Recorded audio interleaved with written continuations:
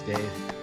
It's July 9th. And yeah, I'm out here on one of my trails, and so you can see, I think you figure out what I'm working on today, how you get these weeds down, and you look at the canopy starting to grow over. I mean, that's just the way it is when you cut a trail.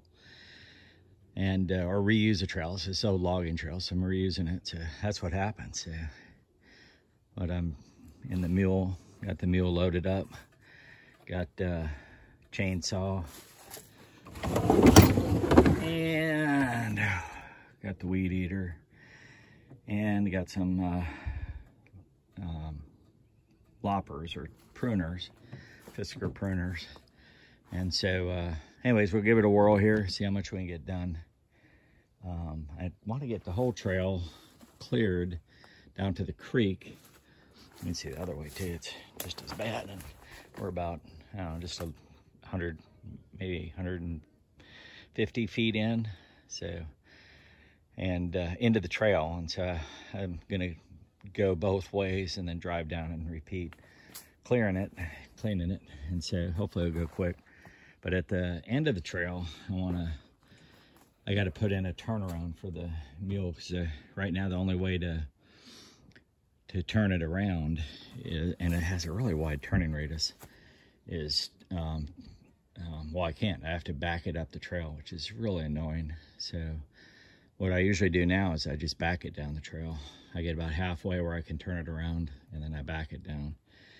So I got to make a turnaround, and I want to do it down there by the creek, give enough room, even if it's just a 3-point turnaround. So see if we get that done today.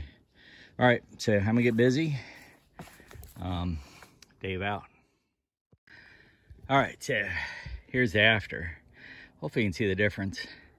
That's not perfect, but so it's been weed eated, and I tried to get anything cut back that was, you know, over encroaching, but still left some of the canopy. And so down this way, same deal. So I'll move up and repeat until we get down to the creek, and there I'll do some cutting. So, all right, Dave out. All right, so there we go. Cut away.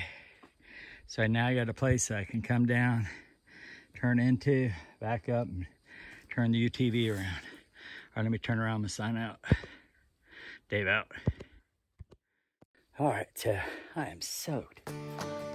I know it's hot, it's like 91, but I sweat like 12 gallons of water, it feels like. All right, so as I always say, remember to be kind. It just takes all kindness to change the day. So maybe that person's you, changes the day for somebody else. So that's how I'll leave it with.